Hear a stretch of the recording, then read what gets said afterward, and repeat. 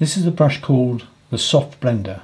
It's made from a very soft natural hair, and it's mostly used in well, blending or even correcting your mistakes. So if you've got a texture like this and you need a light background, if you just wet the brush and just lightly wash over your background and just apply a little bit of pressure, and it softens the paint underneath and then blends it into the other colour, so you can just soften the whole thing like that.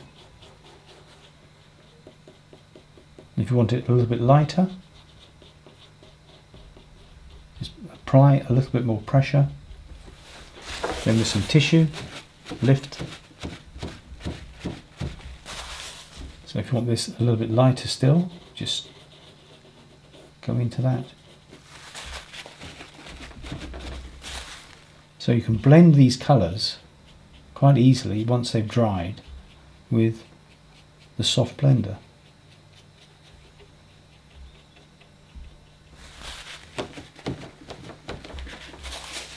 If you use a piece of paper as a mask,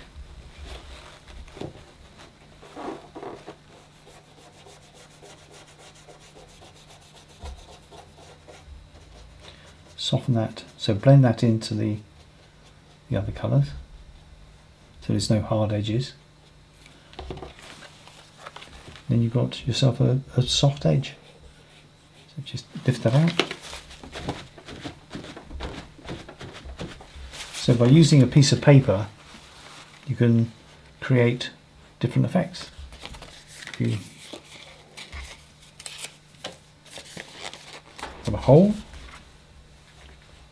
with the Soft Blender, you can take out different shapes. So if you're doing a sunset or a moonscape, you could cut out a triangle. It could be the sail of a ship. So here we want a nice soft, just go over,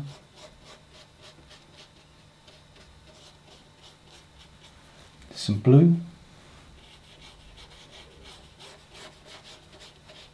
and just blend that in.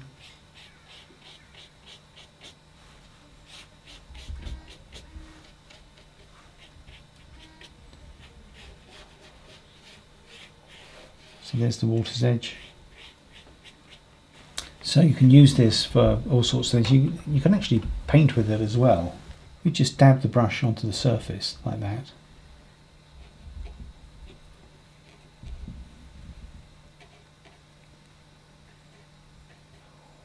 Some flowers. So this is a quirky little brush called the Soft Blender.